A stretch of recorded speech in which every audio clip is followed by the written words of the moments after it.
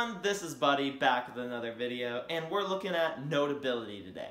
This is probably one of the best writing apps and note-taking apps out there, and especially if you own an iPad Pro, you definitely want to get this, and even the regular iPad you can get this and take those handwritten notes with your pencil and it'll be great. Now, if you don't have Notability, or if you don't have the iPad Pro with the pencils, you can still take notes on this. It's just harder, and I'd recommend a stylus.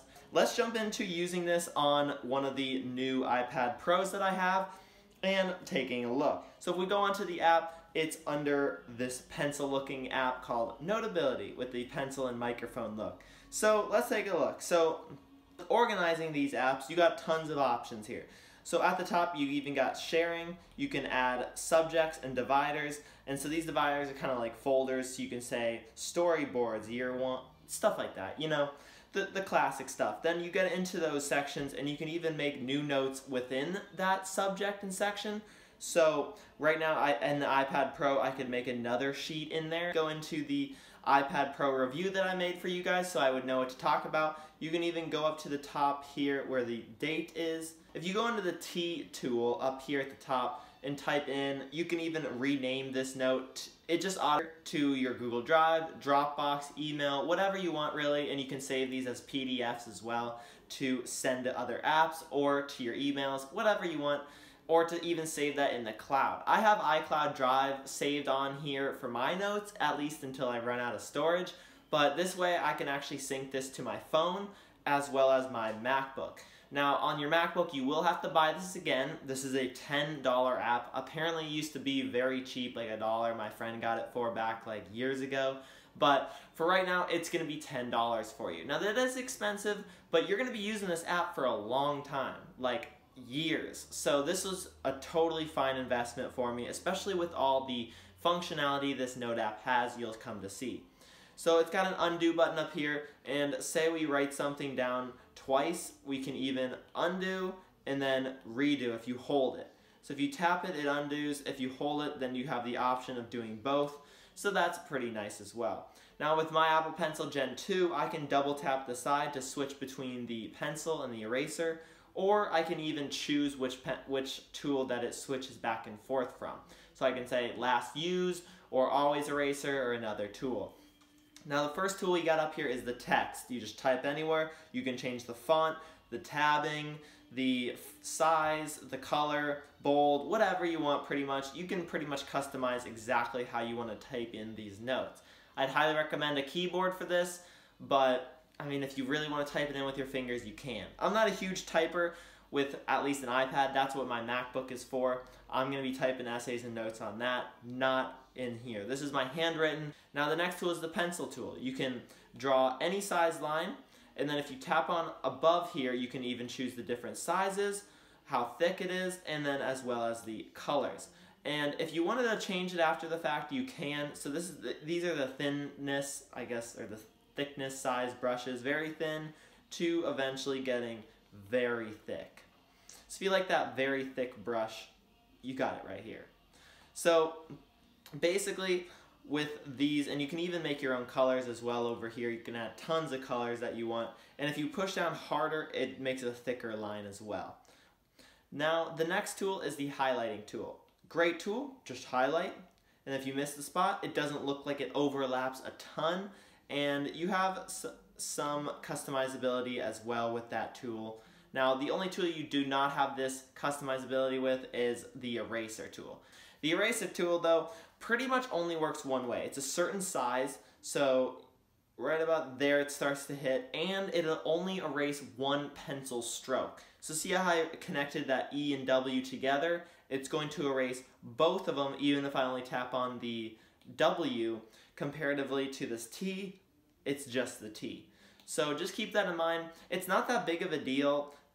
It would be nice to be able to refine and like change this, but you know, you can't do it at the moment. Scissors tool. So basically you can either have like more of like a lasso, whereas you just draw it however you want, or you've got the classic just rectangular. Now pretty much if it touches the lasso tool, it's being taken hold of. So with this, if I just barely touch that bottom of the parenthesis, it's connected. Now if I don't touch it at all and just touch that G, it's not connected, just so you know. But yeah, you can actually highlight your notes and move them around.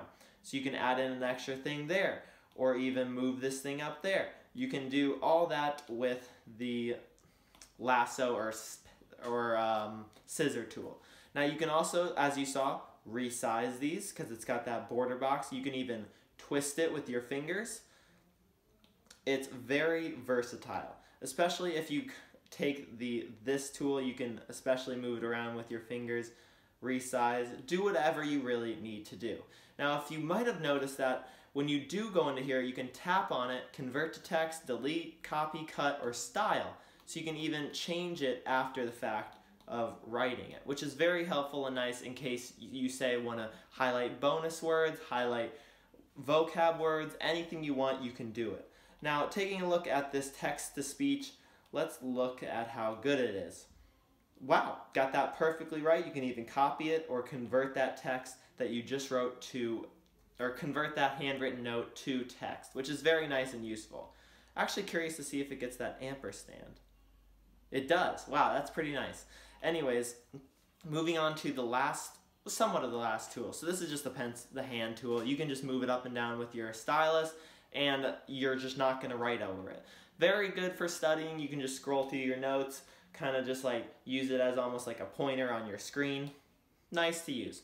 Now the last tool is this microphone tool. So basically it'll tell you when it's recording and you can see it, and basically whatever you write down, here I'll just scribble some stuff down, it'll record it in that order that you hit it. So if you hit stop, you click on this down and you want to listen to that first recording, see how microphone it's blurred out. So basically it'll tell you when it's recording and you can see it, and basically whatever you write down, here I'll just scribble some stuff down, so you can see exactly what the professor, it'll record it in that order talking to is saying, and see what you wrote down about that. You can also edit and delete these. They don't take up a whole lot of space, which is nice, so that's a plus as well. Now you can always add photos, GIFs, take pictures, add figures, web clips, tons of stuff. These stickies, you can even add like a grid line thing. You can even translate it into different types of paper. And this is all being done with your fingers after the fact. So say you tap out of this is writing on it. If you two-finger tap it, then you can edit it and move it around even. Now this is the same thing with photos. So say, let's take Chrome, open it on the side, because a lot of times I'll have Chrome open as well when I'm having this in class because I have some questions I have to answer along the side. You can hold on a picture, drag it in, and bam, there's your picture. You can swipe away Chrome, double tap or two-finger tap with it, and resize it and put it into your document. Very nice and very handy. You can even edit it as well. So now what are the next tools? Well, you got this paper thing. So the stacked paper, you can see the pages that you have written down. You can even click on the three little things and add a page in between. You can even bookmark them, so if you want to make sure you come to the headings or certain sections, you can do that and see them in the Bookmarks tab. So then you can see all pages, just your notes, and then you can do search functionality, which, I don't know, let's see how good the search functionality is. If I type in super, wow, it actually can read pretty much the majority of your handwriting and try to find that in the text for you, which is a very handy feature. I haven't used that feature that much, but it's good to know that it's there. Now, the next thing is let's look at inserting documents. So I've got this thing on Canvas that I want to insert, this PDF. All you gotta do is hit the share button, scroll over to copy to Notability, and bam. Right there, we've got create new note, add to note, or add to this note. If I had add to this note, I can even select just the page that I want or pages and say import. It imports it to the bottom and there it is. Very clear, easy to use and manipulate. I can highlight, do whatever. And I also can highlight this text, hit copy, come up to other places, and paste that in and make it bigger, edit it, whatever. And also, even if you make it that tiny, you can zoom in and it's perfectly clear, which is a very helpful and nice and easy to use feature.